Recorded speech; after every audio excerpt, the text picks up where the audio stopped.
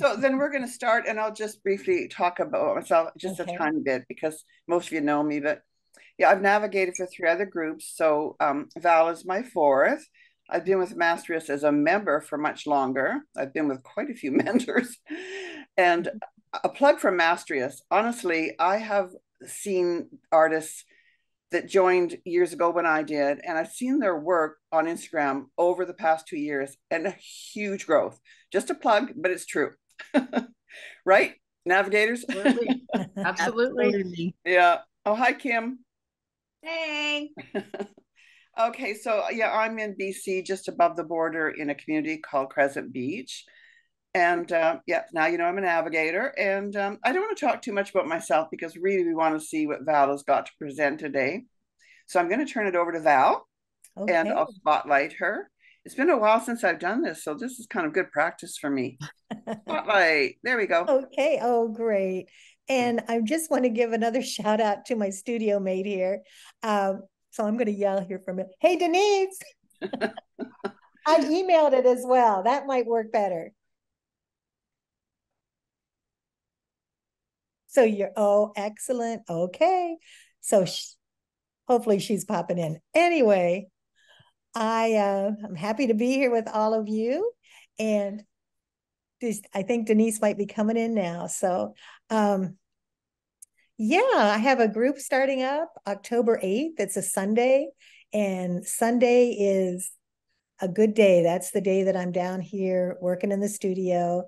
And I thought other artists are probably doing the same thing on Sunday afternoons. So I have a little PowerPoint I'm going to start.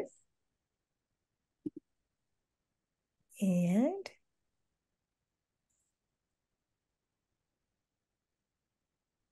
I'm going to share screen here.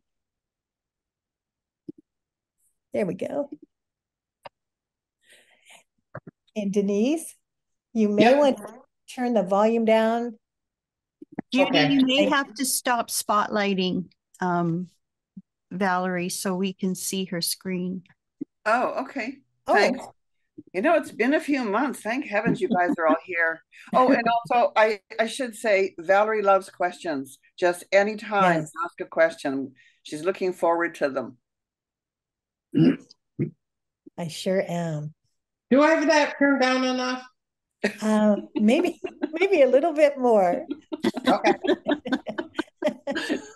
Okay. Okay. Here we go. You're going to see all the inside workings. Are you seeing my canvas screen up there? Uh-huh. Yeah. Oh, excellent. I thought I had that all ready to roll, but here we go. It's almost there. So far. Here we go. Meet the mentor. All right. So I am a big fan, huge fan of Sister Karita Kent. She practiced her art out in California at Immaculate Heart College, and she was the head of their art department back in the 1960s.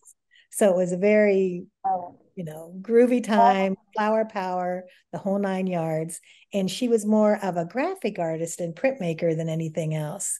So she would guide her students with 10 rules, and I'm kind of focusing with this on two of the rules right now. Nothing is a mistake. There's no win and no fail. There's only make. So that's one of the guiding principles that I use because I just love her way of thinking. So I live in Midland, Michigan, and I'm a teaching artist for Golden Artist Colors as well. And I'm working in printmaking, acrylic, watercolors, and also encaustic. Primarily, my focus right now, as you can see behind me, are acrylic paintings. So I've always been interested in community. I've worked for several nonprofits in museum administration and teaching, and community of artists is so important for me. So one thing you can do just for free is follow the Abstraction Now community on Facebook. And also you can listen to our podcast that I do with my artist husband, Armin Mersman. He's also one of the mentors here. Art Ladders, The Creative Climb.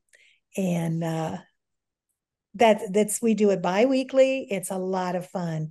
The podcast actually keeps me on my toes because we every other week interview an artist, and then on the odd week we talk to each other of topics of art. For example, our last podcast that we talked with each other was on comparing yourself to others. And last night on the social media presentation we gave for Mastrius with Sarah Scully, that came up quite a bit, the comparing ourselves to others. So that podcast addresses things like that. And then our most current podcast is with Kristen Palana, and she's also a mentor here. And she's out in Malawi, South Africa, Southeastern Africa. This is my studio. So Fifth Street Studio is where you're seeing me film from right now. It's in a business incubator, so it's kind of down and dirty. You can see I can get paint on the floor. Nobody cares. I love that. Our landlord really embraces artists. So, he came in one day and looked at the floor and he goes, "Oh, that's so interesting."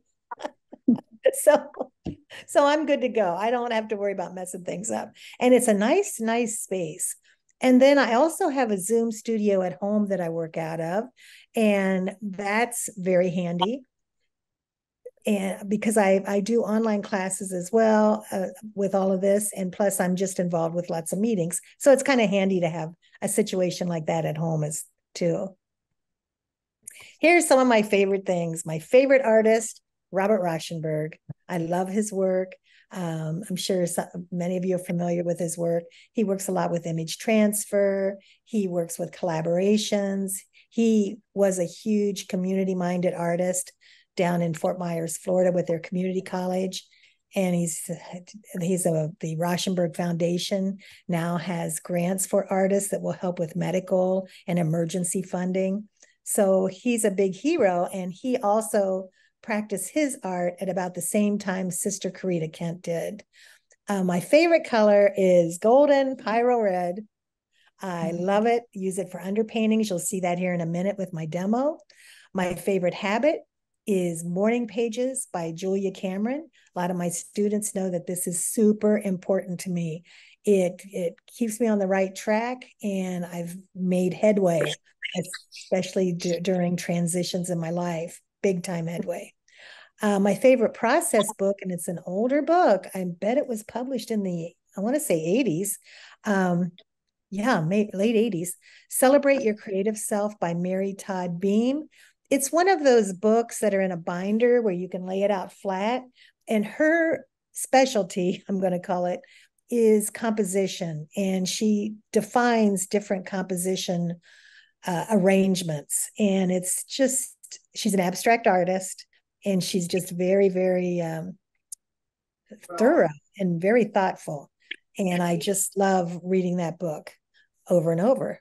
And then my favorite medium, of course, is acrylic. Okay.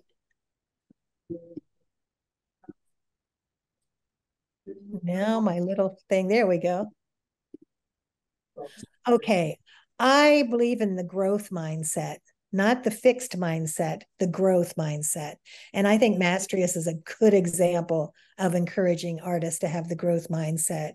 So approaching our artwork with a joyful spirit of play that leads us to an authentic content solution. And I like to work with 3 words at a time. I blend them together and it becomes kind of a mantra for me. So my mantra for my abstraction classes and for my mentor group is process, produce, and present. I feel like process is power, and you're going to see that in action here in a minute with my demo. I feel that producing quantity, and that's an ongoing, I'm going to use the word struggle. Ongoing struggle for me, and I feel many other artists, is making the work, producing quantities. So when I write in my morning journal, I'm always striving to do that. And it might not be in the form of an actual painting, but it might be in the form of writings. It might be in the form of sketches. It might be in the way of producing connections. That's all quantity based towards your artwork. And then finally, the present stage of the 3-word process is where you share it with others. You go to your audience, you take the leap and have exhibits, you get into galleries. That is an important component in being a professional artist. So that guides me. So this new mindset, curiosity, rules, positive energy, perseverance. Perseverance is a word that I heard my first year in college for my bachelor's in fine arts. And it came from an industrial design instructor. He was our design professor for intensive for the summer. And I asked him at the end of our class, what do you feel is the most important characteristic that artists can have? And he said, didn't even miss a beat, perseverance. And it wasn't talent. It wasn't creativeness. It was perseverance. And that's what I strive for. And then being a lifelong learner. So I'm going to be going through a bunch of tools here with you, kind of categories that you'll see. And I'm not going to read through all of these right now, but you're going to get an idea of what I work with. This will just kind of give you a hint just by seeing a visual on it. And just as a review, the elements of art, line, texture, shape, form, color, value, and space. You'll hear me refer to those quite a bit when I'm meeting with you all. I love to prepare curated content. I'm a former curator for an art center, and I like putting combinations together. So that curated content then I share with, with the members of the group, with other artists. I share it on Instagram, I share it on Facebook, but it's introduction to contemporary artists. I like to show videos on materials, how to use them. And then just things that pop up in my feed or things that I read that can further your art objectives. I love to collect things, almost like a scrapbook. I use a Pinterest board a lot for these things because I want to capture this content.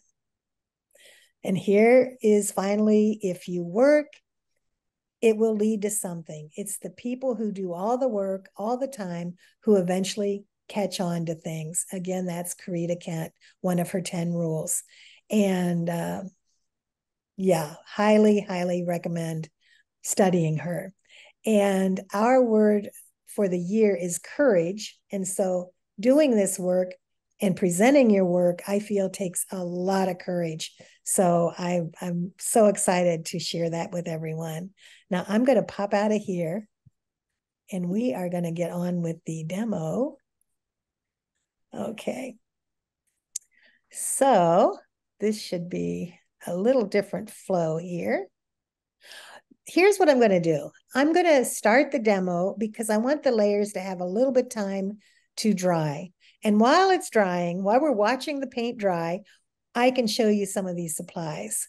So let's get that first layer on and get my overhead.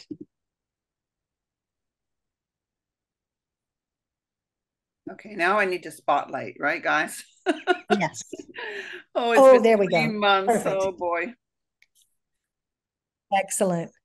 So what I've done here, this is a handy tool. It's a little puzzle, really, that I'm going to be making. And I deal with I have little scraps of mat board, or it could be a heavy paper, I prefer a heavy paper on these, like a 300-pound Arches. Cold press paper would be nice. But these are just little squares of extra mat board. Down here at the studio, I do my own framing. So I always have these scraps laying around. And what I've done is just taped them on the back. I could see an artist doing the same exact thing with canvas boards, maybe even bigger squares. These are 3x3. So I could see someone taking 8x8 squares and taping them on the back.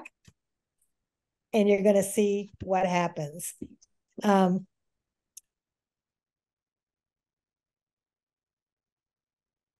going to do, which is my usual way of starting. And I have coated this with gloss medium.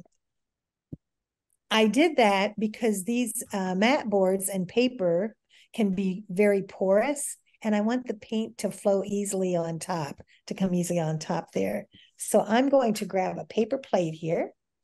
We'll get this rolling so that can dry.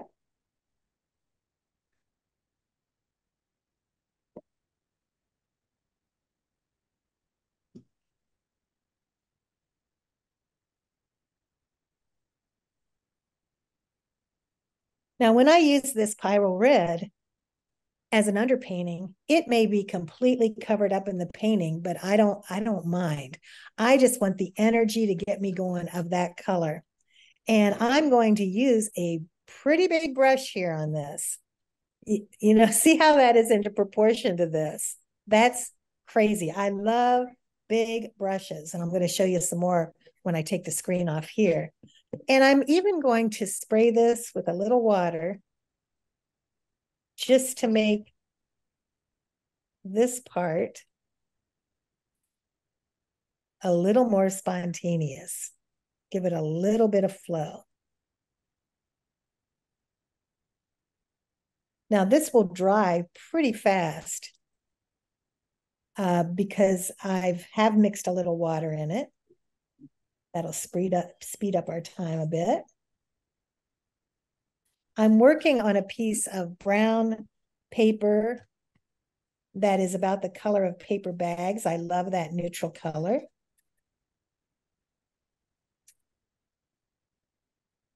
Did some interesting marks. We never know what might show up on a painting. There, I think as simple as that. I want a little airiness in this, so I'm not going to completely fill this all in. I'm going to leave it just like that. Now, I'm using a very, very cheap nylon brush here. I find that working in acrylics is very, very hard on your brushes. So I go with synthetic brushes.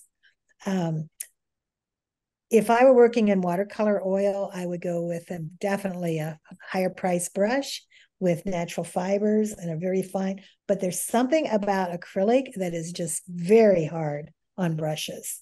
So I'm going to wipe this off as best I can here, and then put that right in the water so it can start cleaning up. Okay, so we're going to let that dry, and I'm going to flip back to me and show you some supplies while that's drying. Okay, so let's go through some of these crazy supplies, and most of them I find at the hardware store or like Harbor Freight. This is my newest item that I'm anxious to try. Here we go. And it's a trowel, and I'll be able to put product on and just drag it down. So excited to get to use this one. This is my newest acquisition in art materials. And so let's set that down here.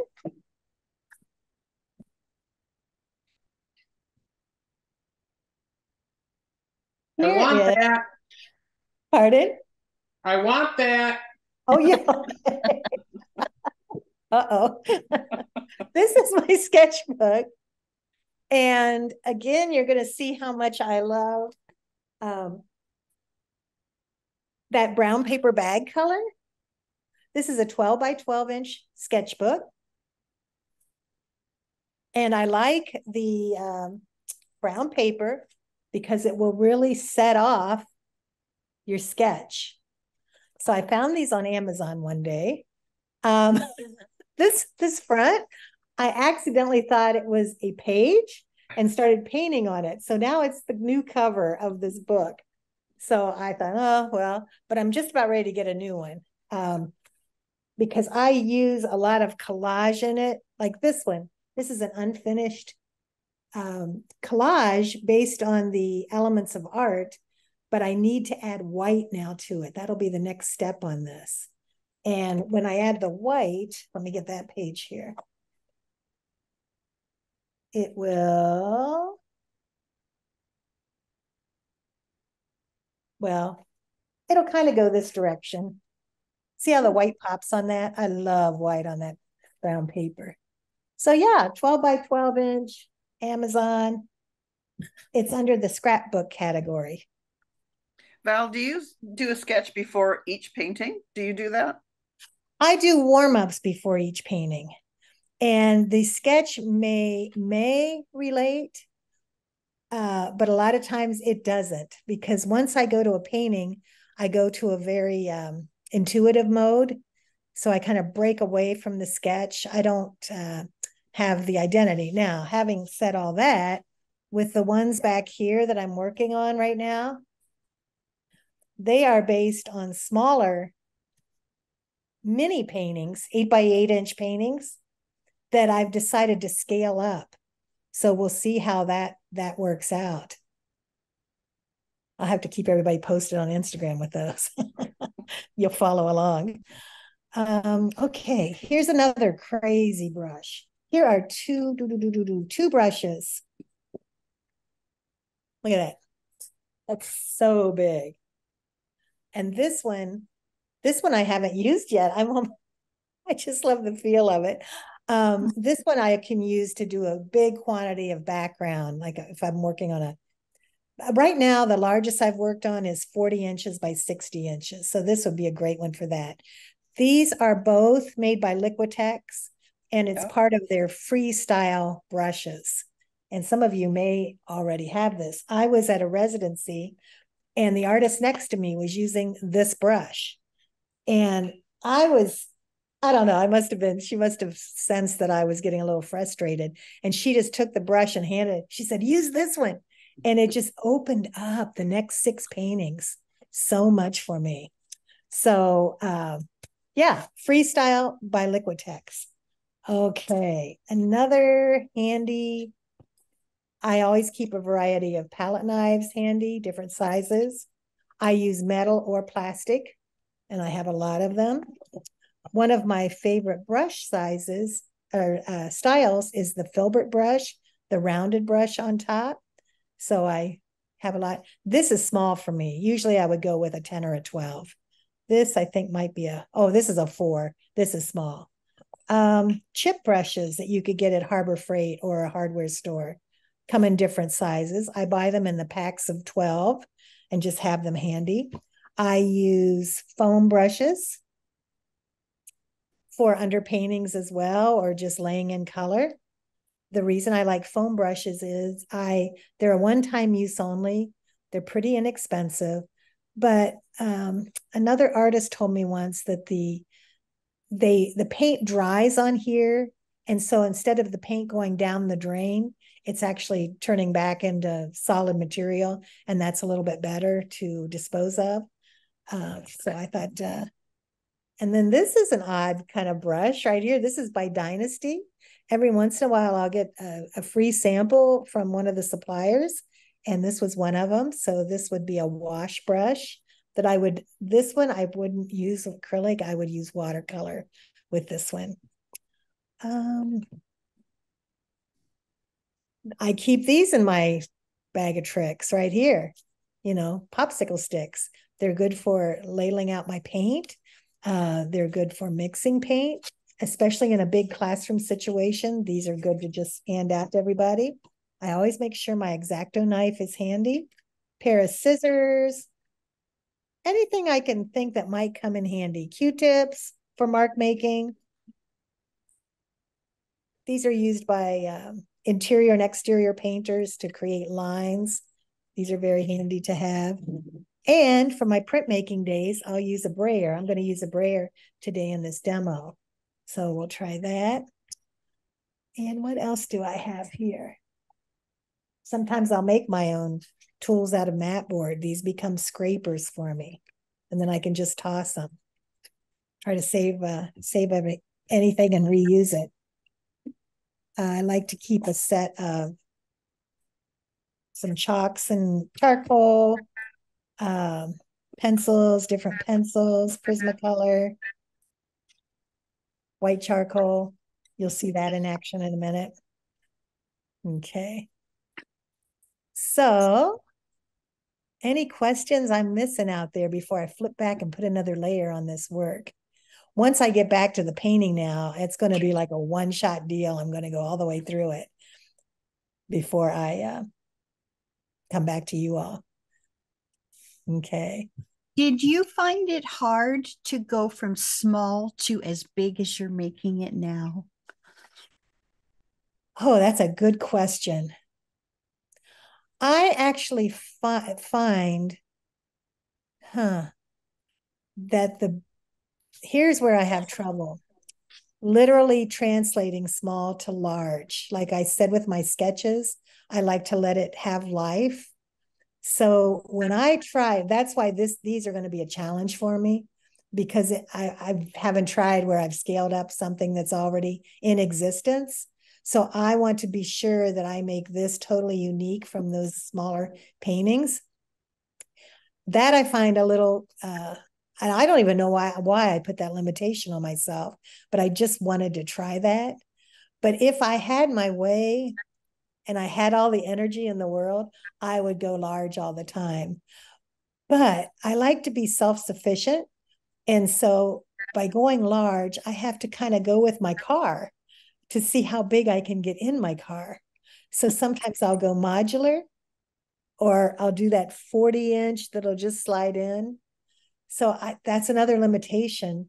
But for me, it's a real pain to have to rent a van and do all this stuff. So I try to keep in mind my limits and work around that.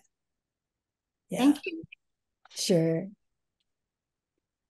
Okay. I am going to go back here to the overhead. All right. So this is starting to take some energy for me already. And I'm going to work with 3 colors. It's a very limited palette. So I already have my red in the mix. I'm going to work with a color called Titan Green Pale. I'm drawn to this strictly through taste. I love sagey greens. So that will be in the mix. The other color that I personally love, these are some of my favorites, all of them, Payne's Gray. The reason I love Payne's Gray is it has ultramarine blue in it.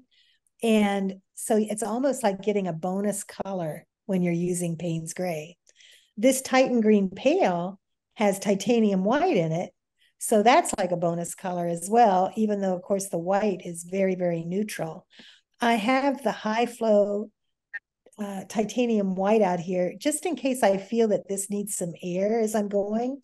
So that's one of those elements, the element of space. I want to make sure I keep this light enough. So I am going to use my brayer on this now.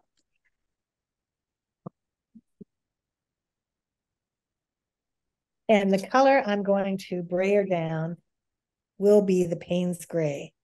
So I'll just, I'm working with the fluid consistency, which is kind of my paint of choice. I mean, I like the tube paint too, which is a heavier consistency, but it's so nice to be able to just open this with one hand, pour it, and be done. And I know that I can thicken this up with other thicker gels. So I kind of keep a huge inventory of the fluids. Okay. So this is going to go back to my printmaking days. I'm going to get a little of this paint off of here. And let's see what we've got. Let's get some nice things going on. Okay. So right now I'm working completely intuitively. I like to think about diagonals. The composition I have going now is literally right now a cruciform. We'll see if it stays that way. It may not. Okay. I love this mark right here. I'm going to repeat just a little mark right there as well. Okay. So I've got my Payne's Gray blocked in. I like that brayer. That makes really nice marks. It does make nice marks. And I may come back to that. my next mark I'm going to make is I'm going to make some lines with this particular piece. And let's go with that green this time. And let's see what lines we can come up with.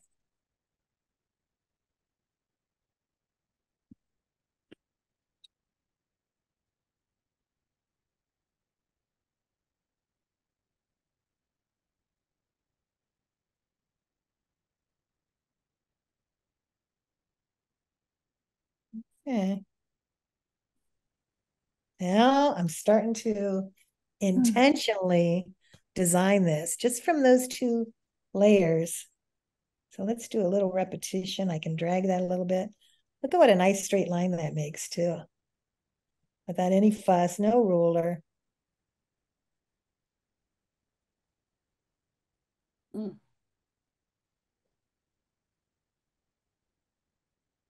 Okay, starting to.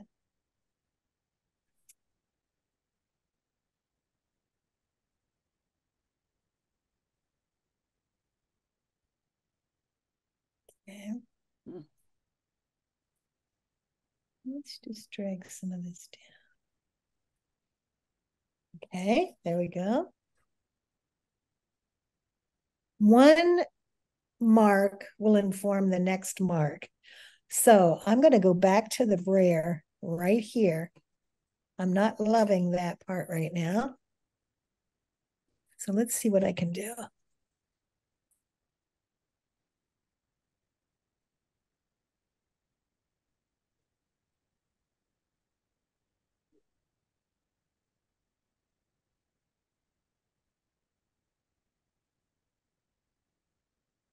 Okay. So it's picking up that green and just softening it a bit. I like that. I'm going to go in with some charcoal, which won't really leaves more of a scratch than anything else. Starts to reverse a little bit. Oh, I like that. Okay. Now I want to get more of an overall.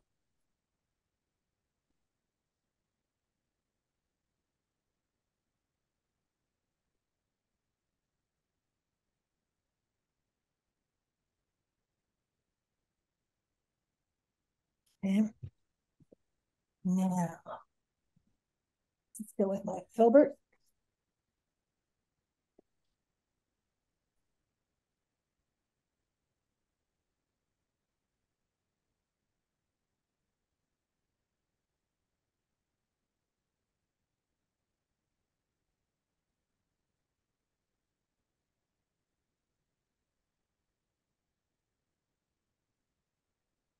Yeah, that is a nice green. Really pretty. Isn't that a nice screen? Oh boy.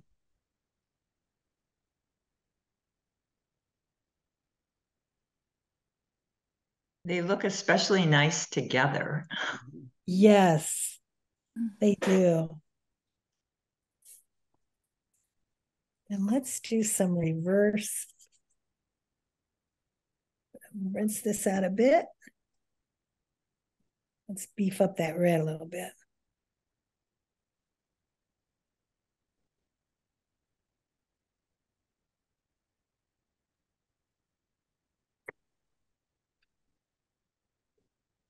And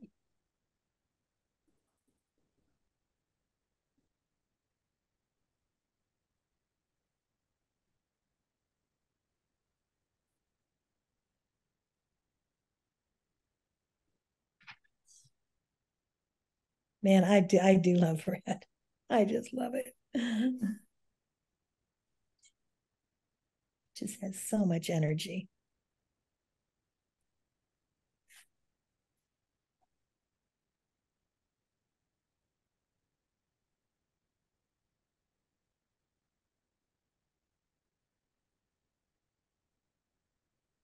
Okay, gotta figure this out. Let's see. I'm gonna try one of my palette knives.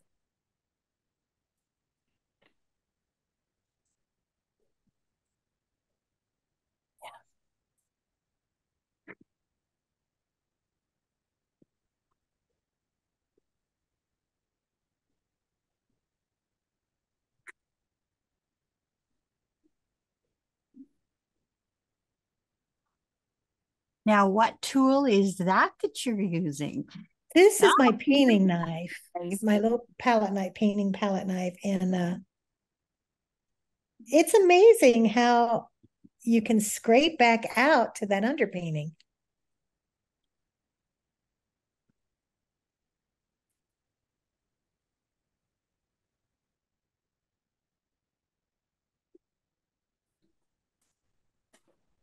Okay. Mhm. Now,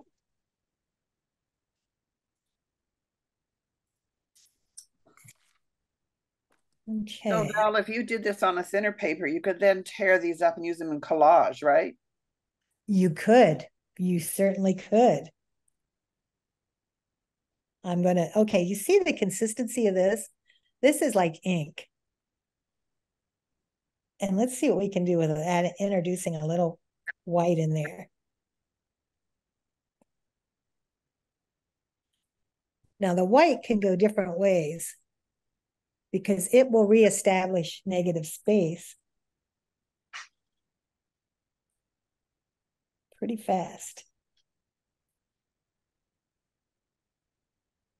So it brings the air back into the painting.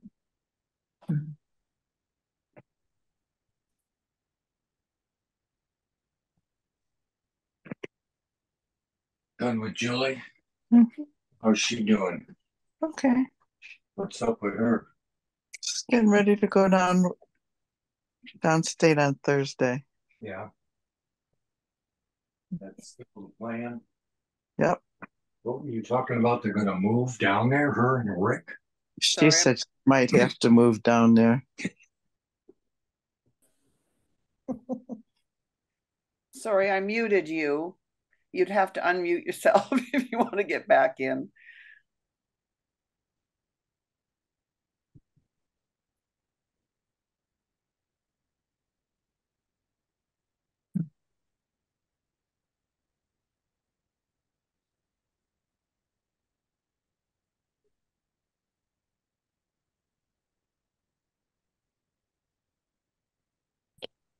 Let's see.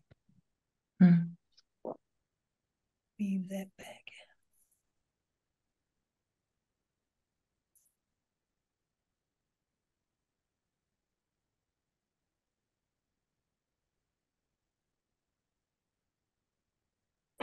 All right, now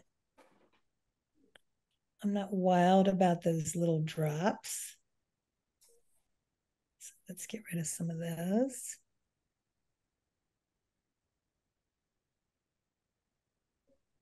Well, I like that. I like that.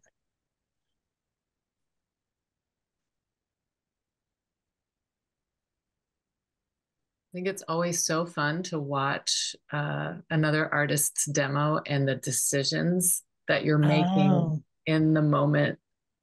It's just yes. because they're different than the decisions that I would make in the Oh, moments. Like, for example, I loved those white dots. And oh, yeah. I love that you didn't because it stretched me to think, oh, well, what is it that she's going to do with that? It's just so fun to watch process. It really is. I wrote down a quote. I believe it's the artist Sean Scully, and his quote was, "Why this and not that?" He said he kind of constantly asked that, "Why this and not that?" And it's kind of like that same question, the what if question, but I kind of like that play, "Why this and not that?" Because it causes you to bounce back and forth. The reason, too, that I love working in acrylic, like right now, I'm working wet into wet, which is fairly dangerous in acrylic because I could let this dry and then keep all this without smearing it up. Like right now, I'm getting ready to attack it again with the brayer, and this could be a hot mess, but I'm just going to try it. It's going to be one of those why not things. So go by cheering me on. Okay. So let's see what happens. The great thing about this is nice. it's not a precious panel that you spend a lot of money on. It's just That's right. your leftover, so you can play all you want and get I can play for real painting. That's right. Yeah. I can play and play. I'm going to reestablish the cruciform here. Boom. Okay. What? I like that I'm square. not going to do anything else. Very nice. So now I'm going to show you. Of course, I said, it's wet and it's kind of messy, but here is how I would use this. So in a way, I think of this as a sketching process.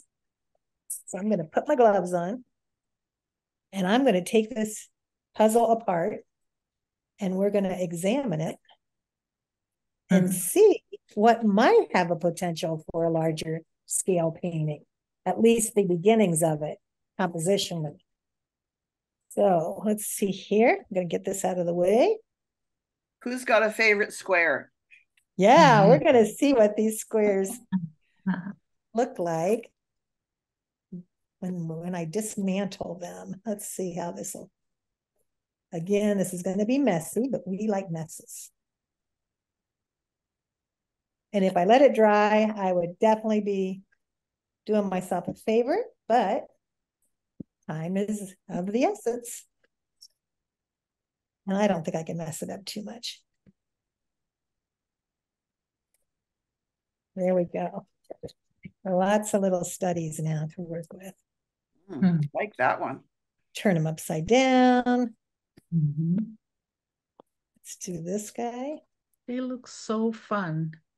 It's so fun to do it. It's so fun. And if you're a collage artist, these things they do open up the river here a little bit. Ooh, I like that.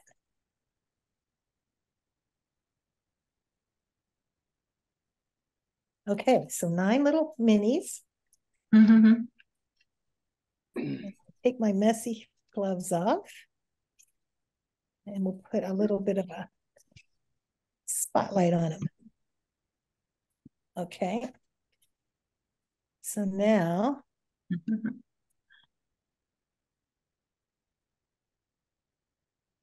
the little jewels. Cool. I mean, it's pretty cool. Yeah, very nice. That is amazing. How fun. Just with crazy mat board scraps. Let's see what this one does. Get the light right. That's pretty dark. Mm-hmm. That one's a little harder to see, isn't it? Mm-hmm. Okay. Let's try this one. So, people love little mini paintings. So I'll probably end up matting these up. Mm-hmm.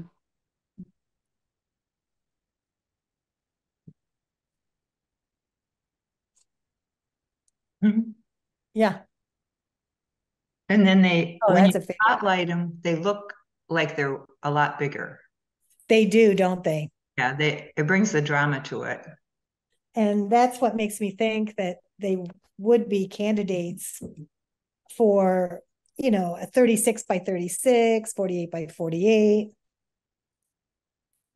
And you would just use that same process that I used with the brayer, the brushes, the scraping. The one thing you would do on the larger one, though, which would give you much more history, you would let them dry, and then you would go back and do that whole process all over again until you knew you were finished. Mm-hmm. But I mean, there's a lot of fun things you could do with these. So I'm going to let those dry.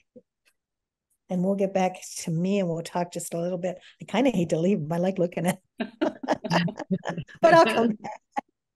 I'll come back to open up the discussion here a little bit.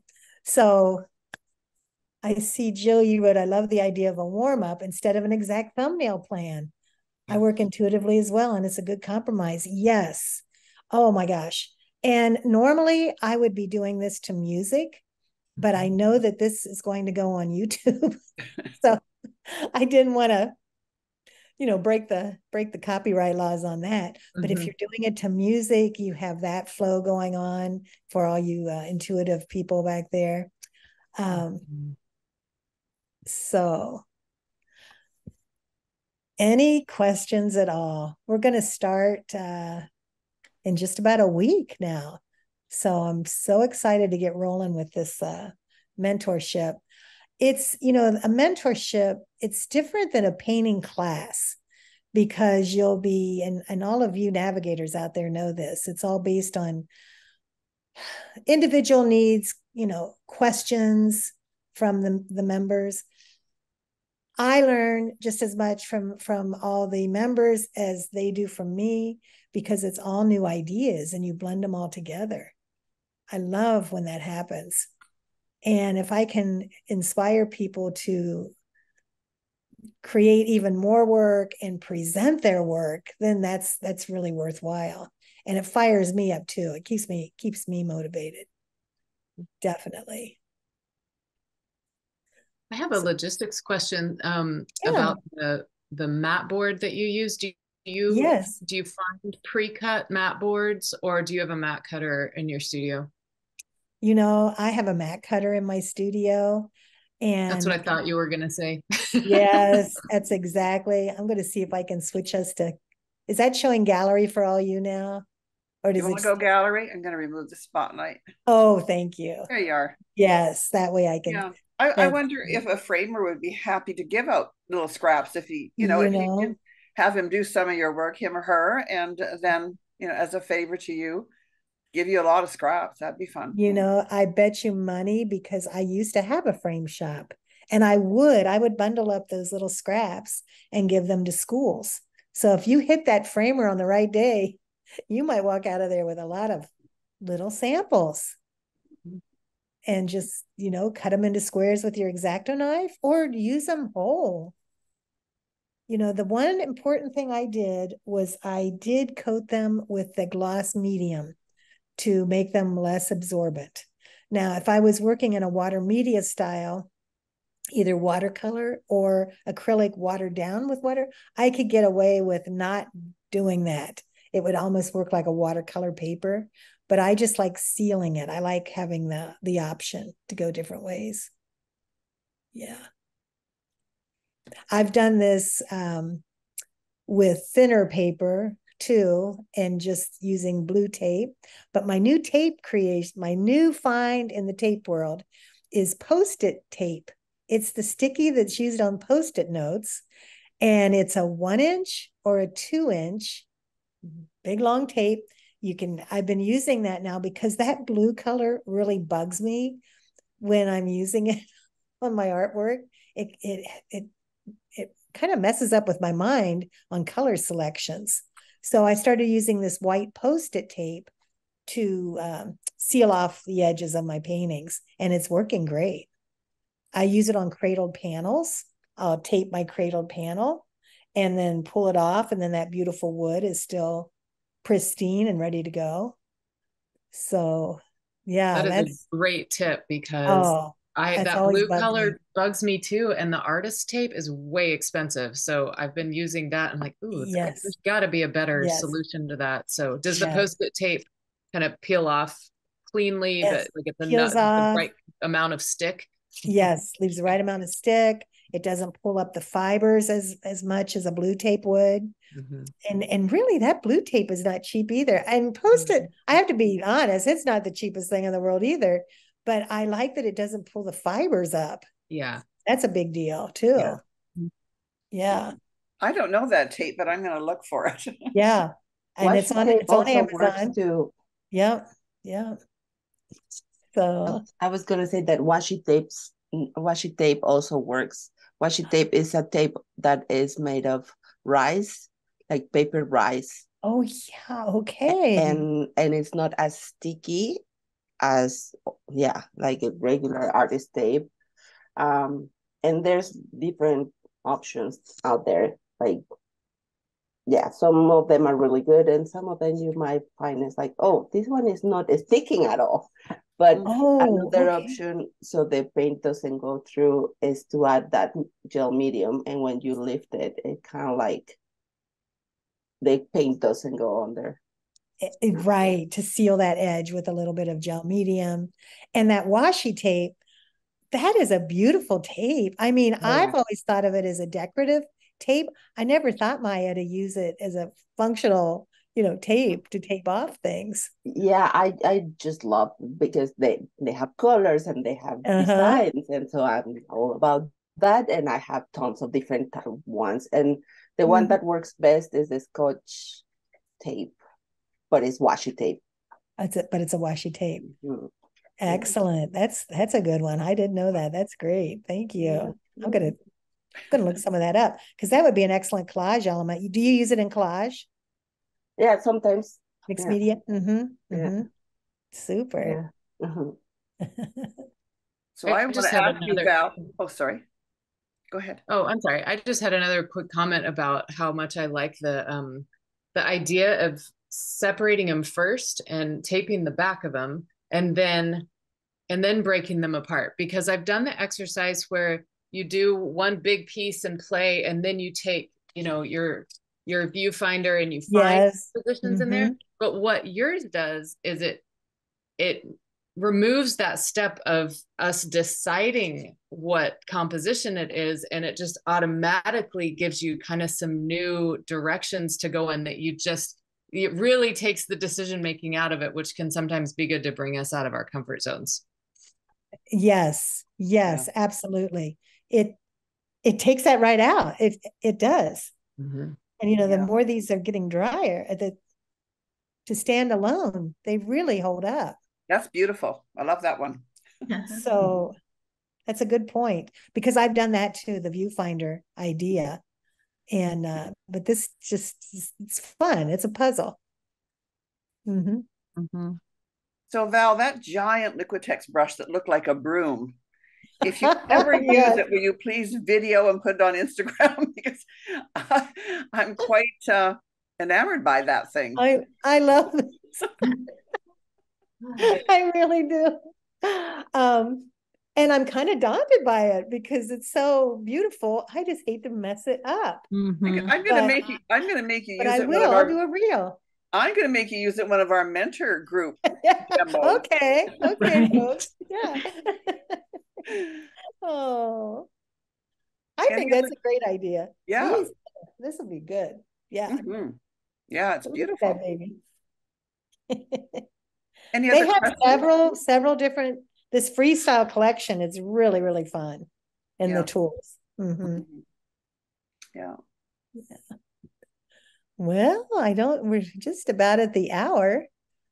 So so if you rewatch this on YouTube, I have to warn you, Val and I talked for about 15 minutes.